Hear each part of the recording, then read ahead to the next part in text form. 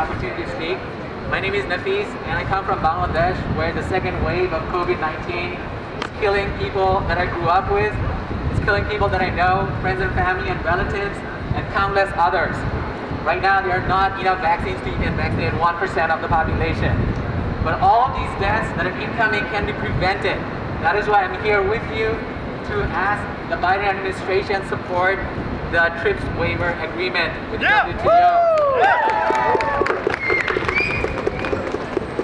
3,293. That's how many people died of COVID-19 yesterday in India. 3,086. That's the number of people who died in Brazil yesterday from COVID-19.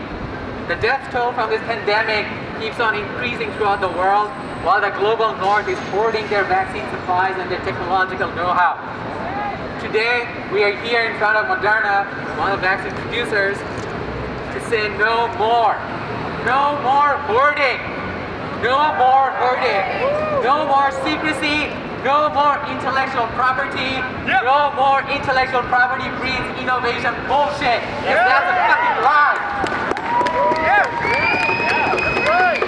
Moderna is on track to make $18 billion of revenue this year. Their executives dumped stocks and made millions of dollars even before phase 1 trial data was out. We have already seen it.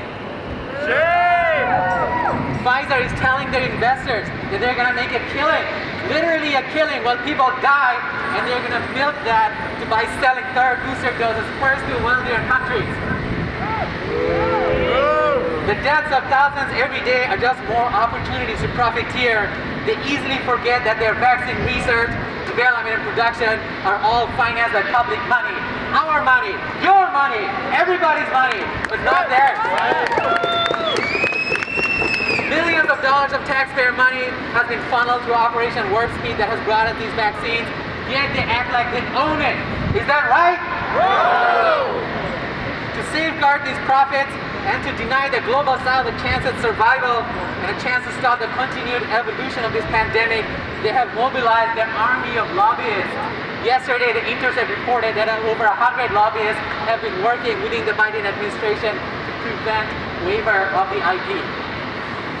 They've also pointed out our quote-unquote favorite billionaire, Bill Gates, the great philanthropist who believes that by hoarding the vaccines we can cure this pandemic. And it's not just the COVID-19 vaccine. That vaccine is only the beginning. To quote a Financial Times article from April 25, companies have warned in private meetings with the U.S. trade and White House officials that giving up the intellectual property rights would allow China and Russia to exploit platforms such as mRNA, which could be used for other vaccines or even therapeutics for conditions such as cancer and heart problems in the future. Fuck that shit! That's good! This sort of fear-mongering is ironic when you know that U.S. pharma companies regularly outsource their research to Chinese contractors and that India is one of the biggest manufacturers of generic drugs that enter the U.S. market. What about they stop doing that? That's right.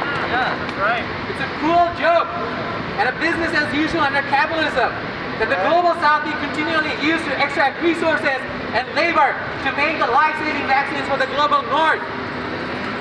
Much has been said about how immigrants have led the fight against vaccines, fight against COVID. Doctors, nurses, researchers, even heads of these pharmaceutical companies. But where is the outcry and demand when it comes to helping the nations where these immigrants are from? The hypocrisy of applauding immigrants only when their service to the global north has become fucking palpable in the face of this vaccine apartheid. Woo! Right. Yeah. Today, we are here to tell Moderna and their shareholders that we will not stand for this vaccine apartheid.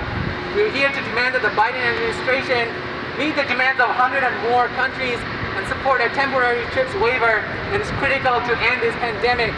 I applaud President Biden administration's decision to share the extra AstraZeneca vaccine doses, but that's not enough. No. It's never fucking enough. No. We need the IP waiver. Yes. We cannot wait until 2024 to vaccinate the rest of the world. It does not make sense from a scientific or a moral standpoint. A global pandemic needs a global solution, and the fastest way to do so.